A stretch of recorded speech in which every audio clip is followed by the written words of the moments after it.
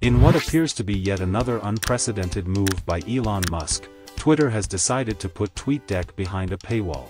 This means from August 1, 2023, free users won't be able to access TweetDeck. Simultaneously, Twitter has also released a new version of TweetDeck which includes a number of new features, such as the ability to create custom timelines and the ability to schedule tweets. The move to make TweetDeck a paid service has been met with mixed reactions, with many calling it yet another unfair move by Elon Musk.